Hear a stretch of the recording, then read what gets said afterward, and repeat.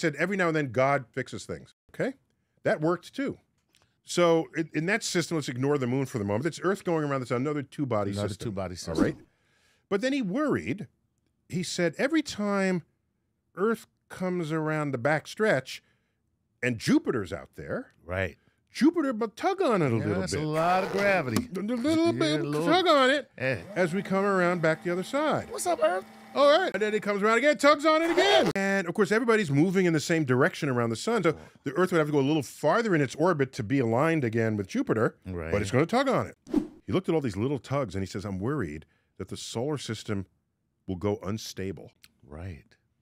Because if it keeps tugging on it, it keeps just pulling it away. pulling away. And the previously stable orbit would just decay into chaos. Okay. He was worried about this. Okay. You know what he said? But I know my stuff works, and it looks stable to me. Right. So clearly it is stable, even though it looks like maybe it wouldn't be stable. You know what he says? He said every now and then God fixes things. Well, there you go. That's the answer. Even Isaac Newton. Wow, look at that. Yep. When in doubt. When in doubt.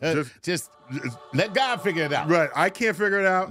God did it. Clearly, we're all still here, and we go. haven't been yanked out of orbit by Jupiter. Right. But Jupiter is pulling on us. So it's a God correction. God correction. Okay.